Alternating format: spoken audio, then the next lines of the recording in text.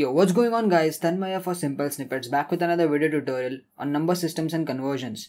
Now today's topic is going to be gray code encoding scheme, which is based on binary numbers, and we'll also discuss how to convert a binary number to a gray code and vice versa. Now in the previous video tutorial, we discussed about the BCD code. So if you have missed that video, you can see a card on the top right corner. And also if you're new on this channel, make sure you subscribe to this channel because there are a lot of information technology oriented video tutorials on this channel and a lot are coming soon. So you'll get notified whenever I upload a new video. And for that, you can just turn on the notifications as well. Okay, so with that being said, let's get started. Okay, so let's just go ahead with a little bit of theory on gray code and what exactly it is and what are the applications. And then later on, we'll see the conversion part wherein we convert binary to gray code and gray code to binary. So make sure you watch this video till the end so that you understand both theory as well as the conversion part. Okay, so let me just read out a little bit about gray code. So gray code is an encoding of numbers so that the adjacent numbers have a single digit difference by 1. Okay, so basically gray code is a binary number itself. That is, the radix of gray code is 2. So it comprises of only zeros and ones. But then it is encoded in such a way that the adjacent numbers have single digit difference. So we'll see that when I show you the table as well, and it will be more clear. So it is arranged so that every transition from one value to the next value involves only one bit change. Now it is named for Bell Labs researcher Frank Gray. So Frank Gray was the creator of this gray code who described it in 1947, and initially it was referred as binary reflected code. Now gray code is not weighted unlike binary code. So the columns of bits do not reflect an implicit base weight as the binary number system do. So we have 8421 code in binary, so we assign the positional weights starting from LSB to MSB, right? Remember that? So we used to do that 2:0, 2:1. So in gray code that does not apply, and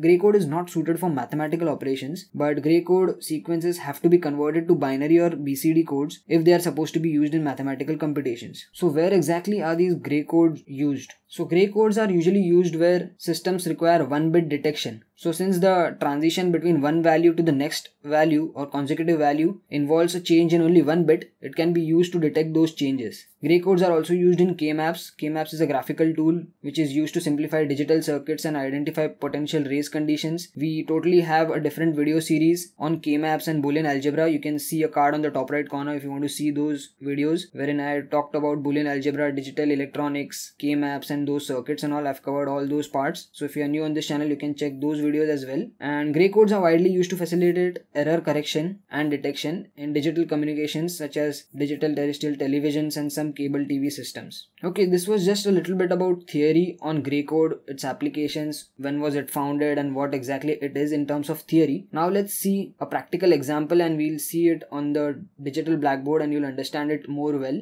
Okay, so as you can see on the screen, I have the gray code conversion table for 0 to 10 numbers. So the first column is decimal numbers in blue. The second one is binary numbers in green, and its corresponding gray code is on the rightmost column. So these decimal numbers are just for reference purpose. Let's deal with binary and gray. So you can see the first binary number, that is 0 value, is exactly the same. Even the second one is same. Now let's see for the third one. You can see for third one the binary number is 0010 based on the positional weight. So this is 2⁻1, which is equal to 2 in decimal. But gray code does not follow those positional weights. It follows bit difference. So you can see between these two numbers only 1 bit has changed. So you can see 0 is same at the same positions. So this is the MSB. Then this position is same, 0 and 0. You can see there is a change over here. There is 0 and there is 1, and there is no change over here. So you can see only 1 bit has changed. So that's the crux of gray code in consecutive gray code numbers, wherein only 1 bit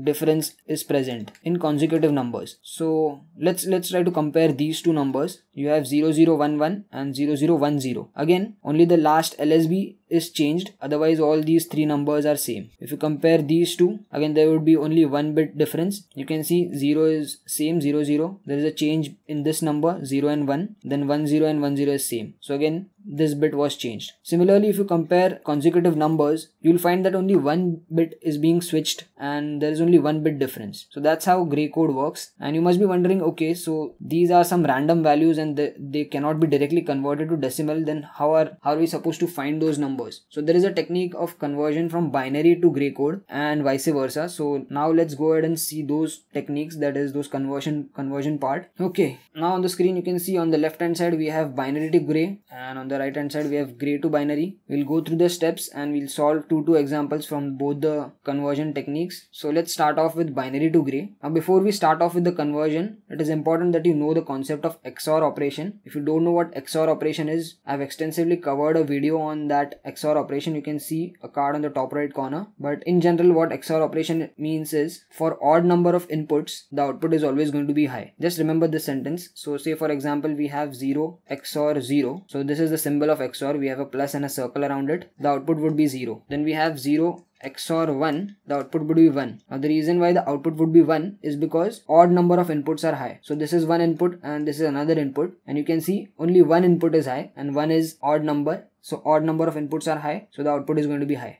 Otherwise it is going to be low. Just remember this concept. That's about XOR operation. Right now that is only the thing that you're going to be needing. Okay, so let's just read the steps. The MSB of the gray code will be exactly equal to the first bit of the given binary number. Now the second bit of the code will be exclusive OR of the first and second bit of the given binary number. So if both the bits are the same, the result will be 0, and if they are different, the result will be 1, which is another way of saying if odd number of inputs are high, the output is high. The third bit of gray code will be equal to exclusive OR of the second and third bit of the given binary, and thus the binary to gray code conversion will go on. Okay, now reading this theoretical steps, I know it's not really very clear because you cannot exactly visualize it. So let's go ahead and solve this question and it will be very easy to understand. So we have to convert 1010 in binary to gray code. So this G stands for gray. You can also write down the complete word GRAY. So let me just first write down the number 1010. Now step 1, the MSB of the gray code will be exactly equal to the first bit of the given binary number. So the first bit is the MSB, so that is going to be exactly same. So let me just write it as it is. So now let's read the second point. Now the second bit of the code will be exclusive OR of the first and second bit of the given binary number. So we have to take an OR operation between these two numbers, and that would be the output for the second bit of the gray code. So 1 XOR 0 is going to be 1. So 1 XOR 0 is going to be 1 because odd number of inputs are high, you can see. Or in other words, if both the bits are same, result would be 0, and if they are different, the result will be 1. Now both the bits are different, so result would be 1. Let's move on to third point. So the third bit of gray code will be equal to exclusive OR of the second and third bit of the given binary number. So second and third bit, we have to take again XOR. So 0 XOR 1 is again going to be 1 because again odd number of inputs are high. Thus the binary to gray code conversion goes on. So this thing goes on, so we have to take the consecutive XOR operations. So 1 XOR 0 is going to give us 1. So this is our final answer. So that's about it. It's pretty easy when we actually go ahead and see the steps and we actually can visualize it. Now let's take a bigger example. You can see question number 2, and after solving this I'm pretty sure that it will be very clear to you. Let me just erase this out. So the answer for question number 1 was 4 times 1 in gray. Now let's move on to question number 2. Let me just write down this big binary number. So we have 1 1 1 0 0. In fact, let me just write it down below over here. So I'll write down 1 1 1 0 0 1 1 0 1. Okay, so again let's repeat these 3 steps with this binary number. Write down the first digit as it is, then take an XOR operation between the consecutive digits. So 1 XOR 1 is going to be 0 because now you can see 1 XOR 1 is going to be 0 because even number of inputs are high. So even numbers, which means in terms of this point number 2, if both the bits are same, so bits are same, right? 1 and 1, it's same, so output is going to be low. So that's going to be 0. So that's why this is 0. Now again taking XOR operation between these two values. So 1 XOR 1 again 0. Now 1 XOR 0 is going to be 1. 0 XOR 0 is going to be 0. 0 XOR 1 is going to be 1. 1 XOR 1 is going to be 1. I'm sorry, it's going to be 0. It's not going to be 1. It's going to be 0. Then 1 XOR 0 is going to be 1. And lastly 0 XOR 1 is going to be 1. So again this is going to be the final answer in gray code for this corresponding binary code. Pretty simple, right? We just have to take XOR operation with the binary numbers, consecutive binary numbers, and you get the output accordingly. Okay, so this was about binary to gray conversion. Now let's see how to convert gray to binary number. Okay, so again I'll just read out the theoretical steps. So the MSB of the binary number will be equal to MSB of the given gray code. Now if the second gray code bit is 0, the second binary bit will be same as the previous or the first bit. If the gray bit is 1, the second binary bit will alter, and if it was 1 it will be 0, and if it was 0 it will be 1. Now this step continues for all the bits to do gray code to the binary conversion. Okay, now the second step is pretty confusing in terms of the way it is written, but let's see the process and you will understand that it is very easy. So let me just first write down the question 1101. Now this is in gray code. So step number 1 is the MSB of the binary number will be equal to the MSB of the gray code. So this is the MSB of the gray code. So the binary MSB also is going to be 1. So just write it as it is. Now what we have to do is, just don't read this point number 2. I think it's a little complicated. What we have to do is we have to take XOR operation between this first binary digit and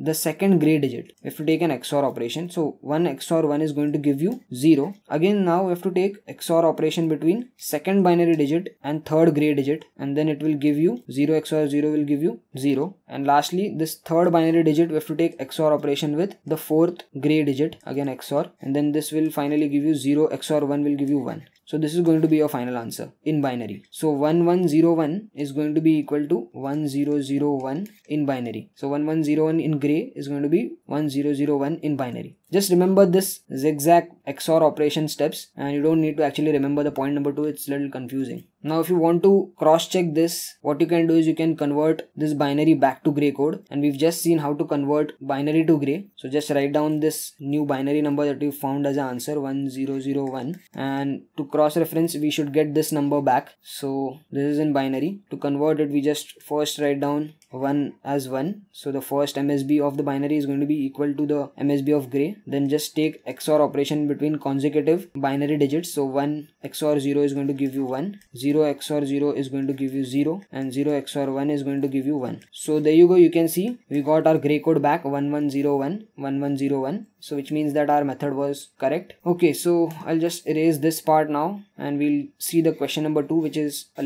lengthy sum, but the process is always going to be the same. So I'll just write down the number. It's a big number 10101 and then 3 times 1. Okay, again step 1 is simple. The MSB of the binary number will be equal to MSB of the given gray code. So this is in gray. We're converting gray to binary. So the MSB is going to be the same. Now again our step wherein we have to take cross XOR operations. So first digit of binary XORed with second digit of gray. So 1 XOR 0 is going to give you 1. So 1 XOR 1 is going to give you 0. 0 XOR 0 is going to give you 0. 0 XOR 1 is going to give you 1. 1 XOR 1 is going to give you 0. 0 XOR 1 is going to give you 1. And 1 XOR 1 is going to give you 0. So this is going to be our final answer. So this big gray code is equal to 11001010 in binary. Now if you want to cross check, again you can apply this binary to gray code method that we just saw and get back this number so that you can cross reference it. And now you can even apply gray code to binary to cross reference the first sum that we solved. So 1111 in gray can be converted as follows. Just write down the first number, then take XOR operation between first binary bit and second gray bit.